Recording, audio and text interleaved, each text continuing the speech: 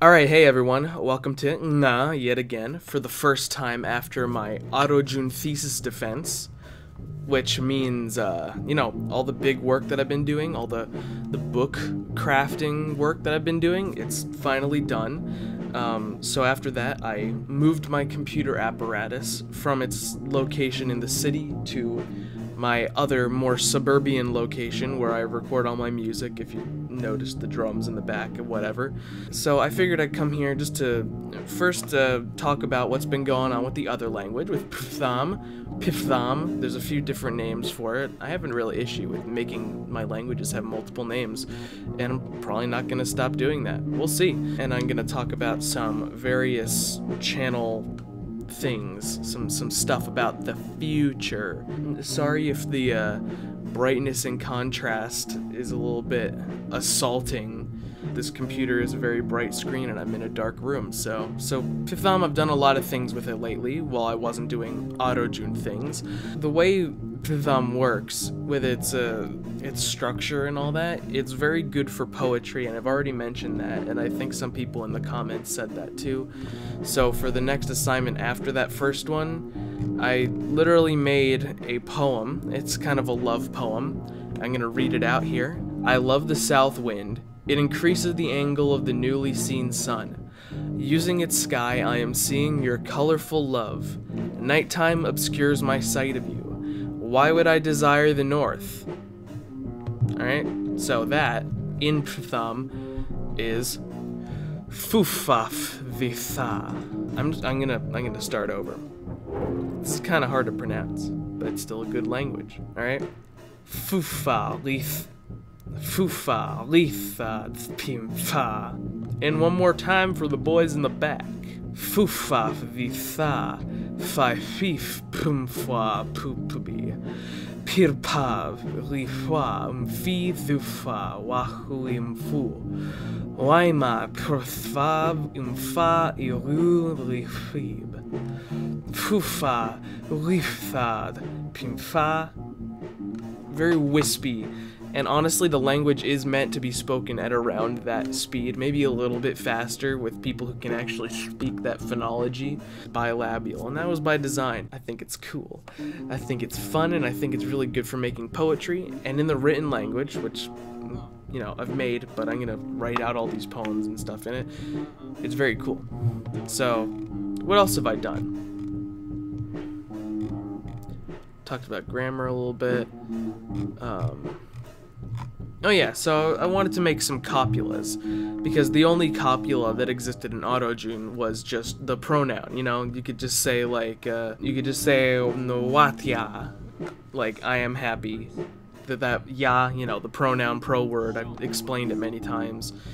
That was the only thing that you can make a copula out of. So for this one, that's not possible, that's not a thing. So I made it so that a few verbs that are very common words could have their main forms, like their third person neutral, gender, and singular present indicative form would be, you know, able to be compressed and condensed into a way that would make a cool, you know, set of copulas. And so I did. So some of the copulas that we have here, let's zoom in. So some of the copulas we have here are the verb with dd in it, which is also used for the word yes. So the dd, to be, in like terms of like a ser, like a permanent state of being. Whenever it's said as just d, it is a copular is.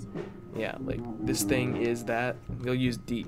Then for the abbreviation of p, which is to see in its various forms, you get p, which just means look. Like, looks like something. That thing looks broken. That thing looks frozen. Then you have fif, which is to be, like, in terms of, like, temporary, a star kind of situations. You have fi, which means feels. Like, this thing, fi, like a rock, I don't know. Then you have griv, which in its conjugated form is the verb to fall. You have bri, which means it happens a certain amount of times, like this thing happens regularly. That kind of copula. Then you have which is to give, but that in its copular form, just me, means it gives the impression of or acts like something. So like that thing, me, a jerk, you know, something like that. So we have an example sentence here. We have, that looks like it might be moderately frozen, would be translated as looks, p. Then we have the verb to freeze, which gets conjugated as an adjective here to, and then dwb, which means something far, which in the nominative case just means that, like that thing, that person, that whatever. Daiwab. So that thing looks like it might be moderately frozen. Then we have I also talked a lot about politeness, how you can insult someone or compliment someone. So to be nice to someone, you call them baimad, or bufmad if it's in the accusative, which literally means like a liked person or a liked thing. Then if you want to refer to someone rudely, you'll just call them daiwab or dufwab, which is that thing, you know. Even if you're talking to them, you can conjugate it in the second person singular, like you're talking directly to them, looking in them in the eyes, but you hate them, and you say like daiwab, etc. Yeah, and so I did some stuff on sound changes, because there's a lot of sounds that are just like illogical, even for someone who would hypothetically have this as a native phonology. It's just unrealistic. So a lot of these sounds get turned into geminated sounds. A lot of the velar fricative get turned into a was whenever they're combined with a lot of the bilabial sounds, which is pretty frequent. And then I created just a couple basic sound changes so far based on the geography. So here's like the map of their territory. It's not a very well coded map, but it's just like in this area the inland has its own dialect, and then the coastal areas have their own dialect. And so a lot of the people who speak along the coast tend to roticize the velar fricative, especially at the beginning of words, so it'll turn into, instead of just ra, it'll be a ra, you know, like kind of like that. Then speakers further inland will tend to trill the velar fricative at any point in the word, so the ra will turn into a ra. And then the speakers further inland will also tend to not geminate their consonants. So a lot of them, not all of them, just kind of sporadically. I haven't figured out the specific rules for that yet. But double consonants will just turn into a single of the consonant. And yeah, that and the number system. The numbers in pḥ.ð.m are base 8. They were based on trying to create loops of rope around a single point, around like a single rock, but then it got turned into writing, and the writing is usually scraped into like seal leather or narwhal leather, some kind of Arctic mammal's leather is its general format of being written. So it's base 8, right? So you have this little swirl that starts here and then goes clockwise around until you have 8, and then you get these bigger loops that are groups of 8. So you'll have 8, 16, 24, 32, 40, 48, 56, 64, and then straight lines going outward will be collections of 64 going all the way up to 512. And then these will all be condensed onto one loop. So you see here you have the number 36 because you have 8, 16, 24, 32 plus 1, 2, 3, 4. That's the numeral for 36. And then here's all the numbers for them in cardinal ordinal, and if they need to be in a noun setting like a threesome, etc. So like you have feeb, meeb, weed, bead, thief, meeth, chil. Yeah, so mod 8, then 16 mod meeb, as in 8, 2, right? So you got 2 of those put together.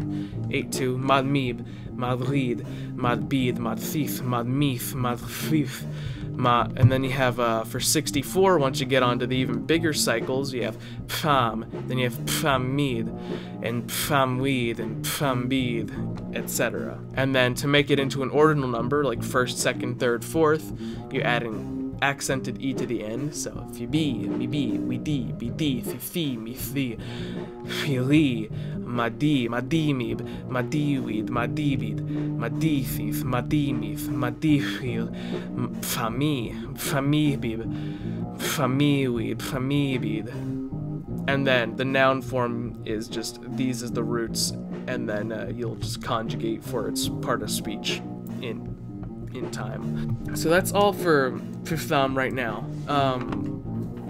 I have some debates and things that I want to talk about real quick, as in, first of all, should I continue uploading videos on Tuesday?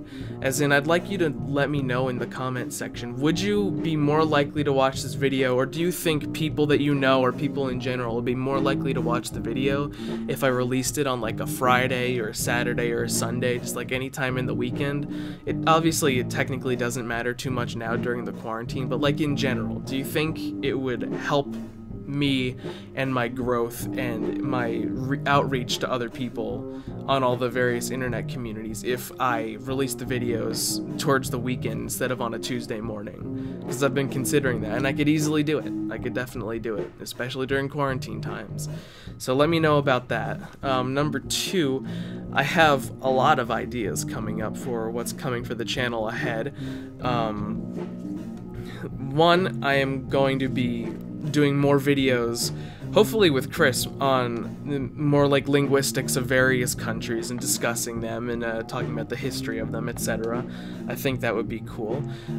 So that's gonna happen. I'm gonna showcase some of my friends' conlangs from Instagram. So if you have a conlang that you also want to showcase, then send me an email with literally all the information you want on it to ngamail@gmail.com. I'm pretty sure I got that in the description, and if not, then it's in the channel description. So if you want to be a part of that, then send me an email about that, and I can get to it as time goes on. I'm going to talk about a couple subjects of historical linguistics. I'm going to do a couple memes. I got some fun ideas in mind. I'm going to post Arojun's stuff to the arojun.weebly.com in hopes that, you know, I can show it to my boy Jan Miseli and get it reviewed at some point, which would be very lovely. And I'm going to also do something not necessarily related to linguistics, but since I'm also a history nerd, I would like to also make a few documentaries on important figures in Arizona history, considering I'm an Arizonan, and I am a proud Arizonan, and I would like to, you know, show my appreciation and just make some history videos about Arizona. So I know, like, not many of you are going to have like significant ties to Arizona, so they're going to be interesting, so I still recommend checking them out as they come along. But of course, I'm also still doing college even though everything is online, so yeah, I'm still a little busy, but obviously I'll have more time in front of the computer. So that's about all I have for you. So yeah, please let me know what you think about the video release schedule. That would be very helpful if you would leave comments about that. Otherwise, hope you're enjoying my content, and I'll see y'all next time.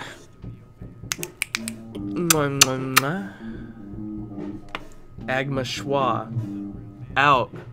Wash your hands. Sukina, huset satt med 100 plugi. Tror om det är jag namn för dem som mot mig. Jag makar mot upp, ja. Det suger ner så på honom.